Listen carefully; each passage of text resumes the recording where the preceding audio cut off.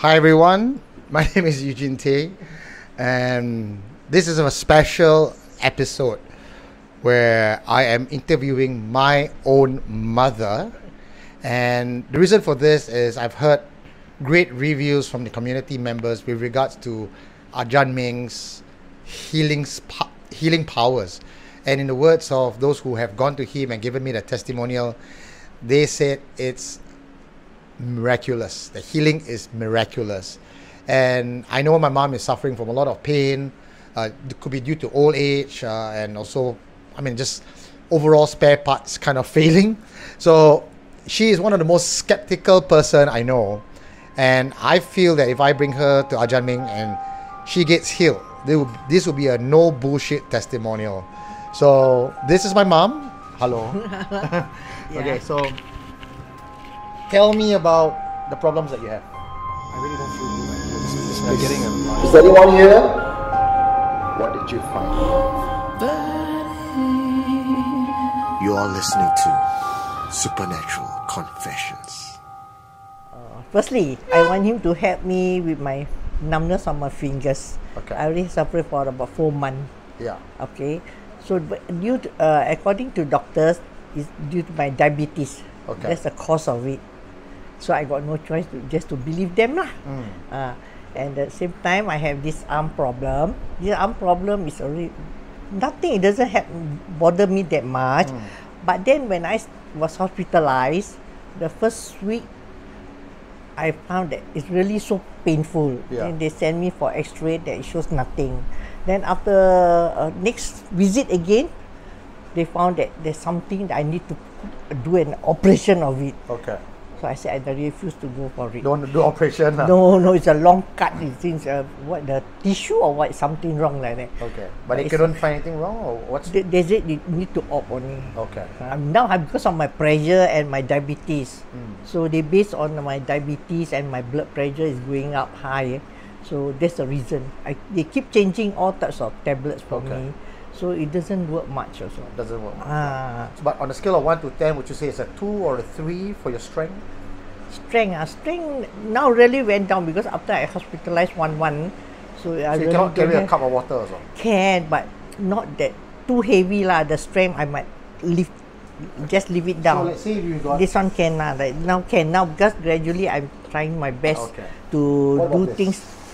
Can I use two hand. Must use two hand, but one hand? Can also, but the left hand. The left hand is a problem, right? This hand, this hand I so cannot. Lah. I cannot hang clothes also. Cannot hang clothes. Okay. What they base is because I have so much on medicine now, on aspirin and on diabetes or high blood. They add in. I thought due to that because of my hand. They say no, this is because of your diabetes. So I got no choice. I got to believe them lah. Okay. So let's hope today. Ajarn can help me. Okay, to be fair, I do not expect it to be 100% cure. So we just give a try. Right, we just try. Yes. Okay. So are we ready to go? Yes. Come, let's go. Like the needle prick the whole pingle foot also same. Oh, foot, hand and feet. Oh. And they say it's because of the diabetes. They cannot. They got no way, nothing to. I think maybe due to too many medicine. He said no, the medicine doesn't cause the numbness. It's the diabetes. So no cure lah. They give me vitamin. Don't have 1 month. 2 months I took vitamin. Doesn't have. They tried on vitamin now. She can help, but doesn't have at all. So leave on it for 4 months.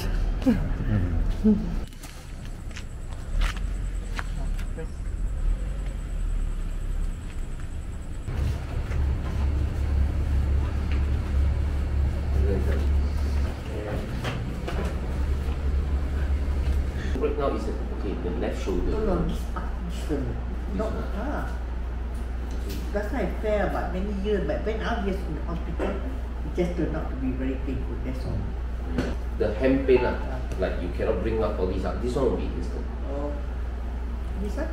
Because like this one will be later because this one is actually the last stage. Okay. Shoulder, the hand, everything, 2 sections settled. The hammer will need 4 sections. Yeah. Okay. But a lot of people don't understand because they thought hand one is the easiest. Actually, hand one is the hardest one. it may sound a bit amazing, but because you know why or not? You see, in the olden days, right, we hear a lot of Chinese people, they say that, okay, their grandfather, their grandmother, their parents pass away peacefully with no pain. That one is totally no coming. But if you pass away with some pain, no matter it is cancer or whatever issue, then it's coming. So as long as it's related to coming, I can solve. Yeah, okay. The session begins with Ajarn Meng understanding my mom's astrology based on her birth date, time and full name. From there, he's able to determine a few things about my mom's life, her karma and what are the best ways to clear the illnesses. Next comes the setup for the repentance prayer. Ajarn writes yantra on sere leaves, activates them with prayers and uses them to appeal to the higher beings to remove the ailments from my mom's body. This can take quite a long time. Namo Tassa Paka Vato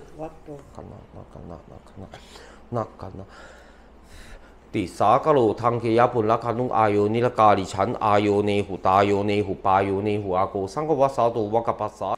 Next comes the first round of healing. Ajarn Meng tries to pinpoint the problem areas and it's not easy to find the root cause of each ailment. My mom had pain down her arm, pain in the hands, pain in the back, everywhere also pain. After the first round of healing, my mom is able to lift her hand up, but it still isn't good enough. You want to carry something heavy here? On to round 2 of healing. Now, with some of the pain gone, my mom was able to pinpoint exactly which part of her shoulder was problematic. This one, and where? The first section, they feel a bit difference, relief. Then after that, point out their actual pain, the area. Then after that, I will be able to specifically to do it on that part. More prayers, more knocking, and more blowing. 2 hours plus later, my mom was able to lift my bag laden with camera equipment that was about nearly 3 kilograms, I think, over her head. Now okay. Now okay. Now no pain already. You see, you hear the crack again. You hear the sound. Later the bone will crack like that. Barang inside. Yeah, same. I never take out anything. Wow. A few more times? Down. Up. Okay, can. Just now before you came here, right? Yes. I asked you to hold a mug of water. Yeah. And you couldn't hold the mug of water. So, I know the bag is heavy, but how do you feel? Was it still painful? No, okay. No, the don't feel So just pain. now when I asked you at home, I said on a scale of 1 to 10, you said it's about 1 or 2 upon 10. Now how's your strength? Is it 3, 4, 5, 6? More than that lah. More than that? 5 or 6 lah. 5 or 6? Okay lah. Okay. They call it dry ice. My dad, seeing how effective the healing process was, also wanted in on the action. He has been complaining about wonky knee for many years, and that affected his ability to bowl, which forced him into early retirement. You try? Yeah, good. After another 2 hours of healing, my dad was able to actually jog on the spot, when even getting up to go to the bathroom was an issue before. Ajarn Meng, Hi. welcome back to the show again. Hi. Hi Eugene, nice to see you again. How we started this journey was quite amazing. It was just a love spell, talking about, Thai magic, and then I discovered that he can heal and he has ghost stories. But why we're doing this particular episode again was that members of the community who has went to see Ajarn Meng has sent me text, and I also received video testimonials on how amazing the healing has been for them. And when it comes to healing, we know that there is spiritual healing, but what I received was the fact that this spiritual healing was immediate. First session, second session, up to 4 sessions. Being Eugene Tay from Supernatural Confessions, I'm always very curious. How does this work? And I'm sure you guys have the same question as well. How does this work? Really, man? Can man? Magic, is it? So I want to find out the origin story, find out how it's done, and perhaps he can share some of the behind the scenes of how he healed other people. So Ajarn Meng, Hi. so today is a story about you. So Yeah. perhaps we can start off with, how did you discover that you have the gift for healing? Okay, actually I discovered that I got this gift of healing inside a Thai prison. Thai prison. Yes. Okay. Okay, so I was in Thailand for 4 years, and then during this period of time, so actually there was this case. The Thai authorities actually put me inside a prison for something that I never do. Okay. So I was inside there for 23 months. So for the first 11 months, for the first 12 months, I was actually considered very fortunate and enjoying my life inside there. Okay. Because Thai prison is actually a very different environment compared to Singapore prison or other country prison, because basically everything you need to, you can find all kind of service inside, and people pay for all kind of service. There's like massage service. So those inmates who actually they don't have family support, no family to give them, transfer money to them monthly, they will actually like massage for others, or some they will actually wash clothes for others. So, so all the different price range, like 20 baht, 30 baht or 100 baht for all the different kind of service. Okay. So basically, when I was first inside there, so my loved ones was still able to contact me. They actually keep transferring money to my Thai prison account. So, and initially I thought that I can actually be released very soon, because during that time it was so they just caught me, they accused me, so I was going to court every 7 days. So I always have high hope that I can go out in the next 7 days, in the next 7 days, in the next 7 days. Yeah. Because like in your words, you did not do the crime. You were accused of a crime that you did not commit. So it was only after 12 months later, and I understand that because for those crimes that, although I didn't do it, but for those crimes that they actually accused me, right, I believe I'm paying for my own bad karma. So that trip to prison was totally like cleanse myself and wash myself out from everything, because I pay for everything really. So you wiped you out as well, right? Like prior to that, you had a bit of savings, and you were, I think you were an amulet dealer back then. Yes, right? yes, So you correct. a mass amount of savings. Your business was good. So my saving was totally wiped out during that 12 months. Wiped out from the lawyer, wiped out from the food, and even cigarettes in prison. So one cigarette actually cost, you know, those Chinese Anghun tobacco. Yeah. So one stick of cigarette inside there is 200 baht, which is $8. Wow. So it's even more expensive than our Singapore cigarette. Yeah. And if you want to have a proper meal, so the meal can cost from $200, $300 to $800 a day. Baht or Sing? Sing. 800 is Sing dollar. What, you get steak, is it? You just get very small kampong chicken, and that is already a very nice kind of food inside already. Wow.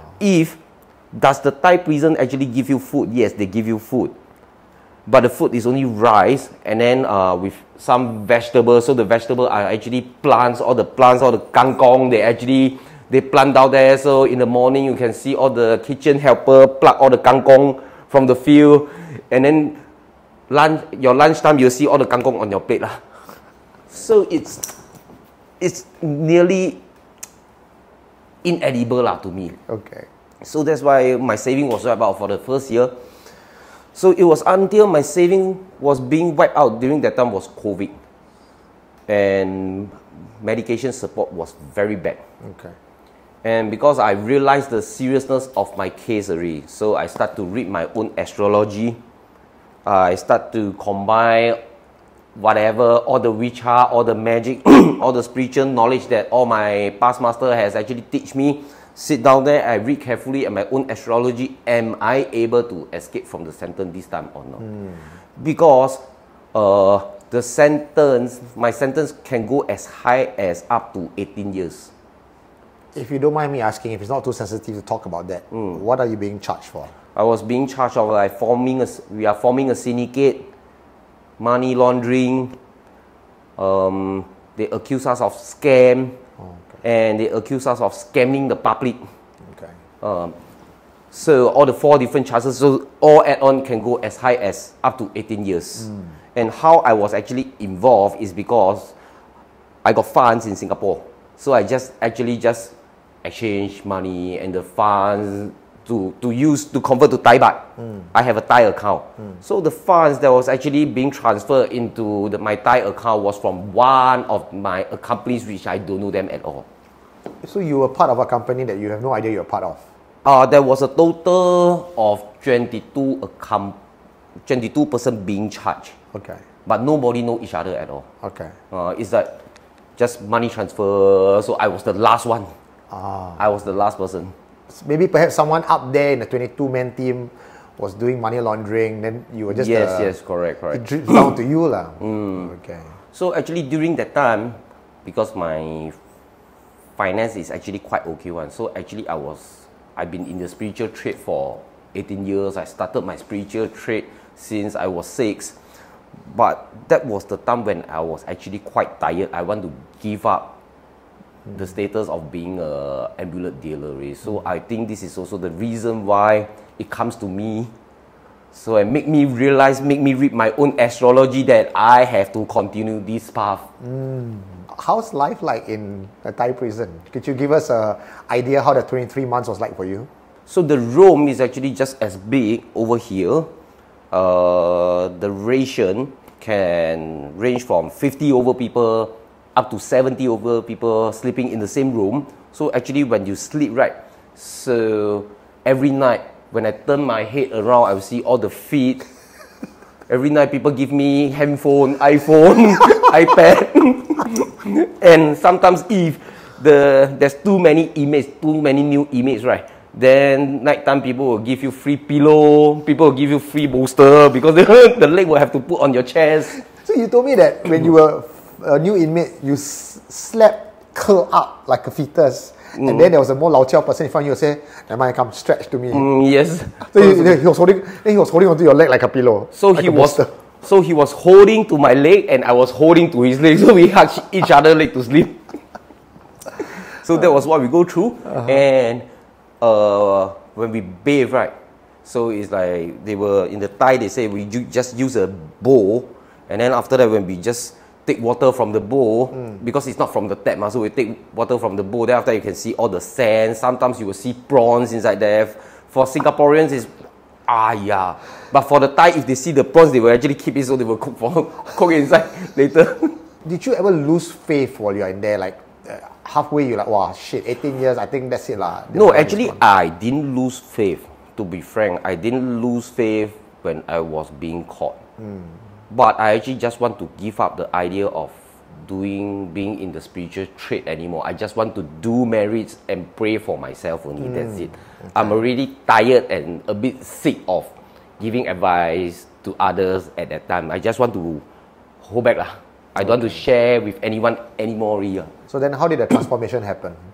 So I started with astrology reading for myself and for all my tankeis inside there. So all of them, they come to me for consultation. So people that you don't know also in the room just come to you lah. There was this period of time when I was so famous inside the prison, inside that department, right? That even the officer, they also come to me for fortune telling. The officer also come to me for healing.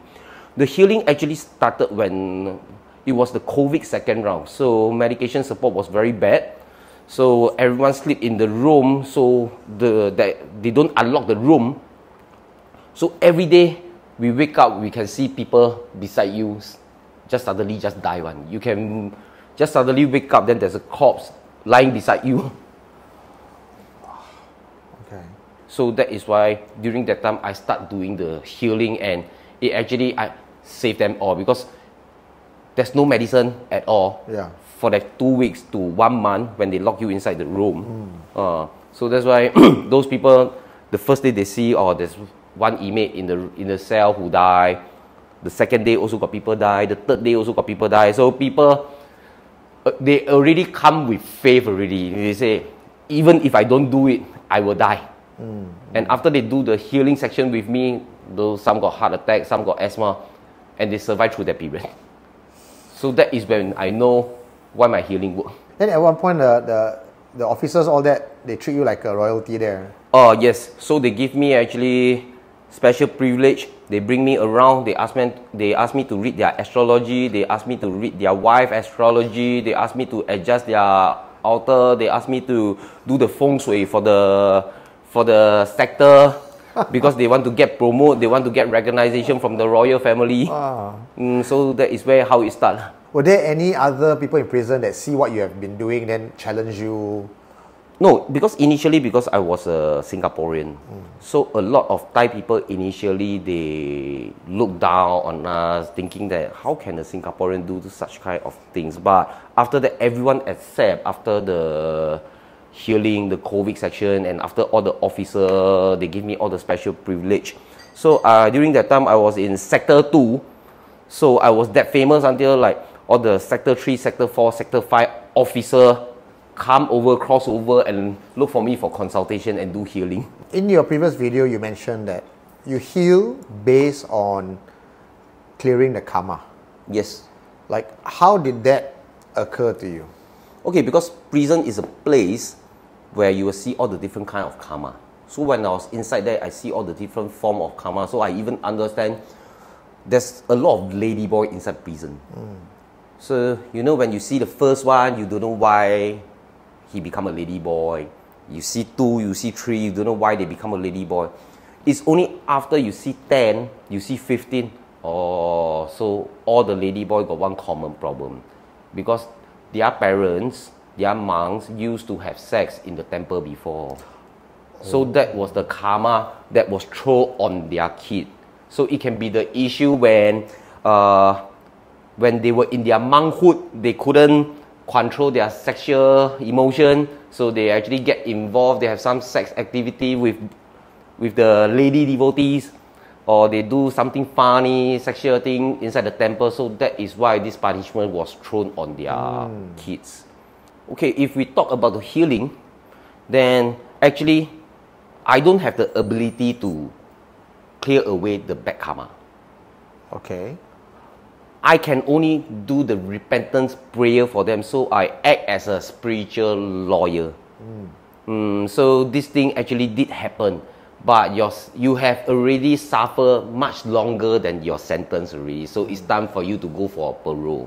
So after I do the repentance prayer for them, then I do a healing section for them, so that this is how it works. So they actually, after the repentance prayer, so whatever that they have done wrong, whatever they have whether it is this life or last life, knowingly, intentionally or unintentionally, all clear. So in that case, it's almost like everyone will have bad karma. We're all born with sin, correct. Right?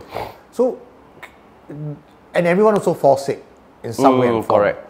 So how does this cleansing of karma works hand in hand with the healing portion? Okay, you see, you cannot say that everyone falls sick. It's wrong to say that everyone falls sick. Okay. So there are elderly that live to ripe old age, 80 plus, they just pass away peacefully with no pain. So that is no karma. But if you die of pain, you die of heart attack, you die of cancer, you go through a lot of pain before you die, that is confirmed karma. I really don't feel good. Have there been anyone that come to you and then you do the repentance prayer but still didn't work? No. You are listening to Supernatural Confessions.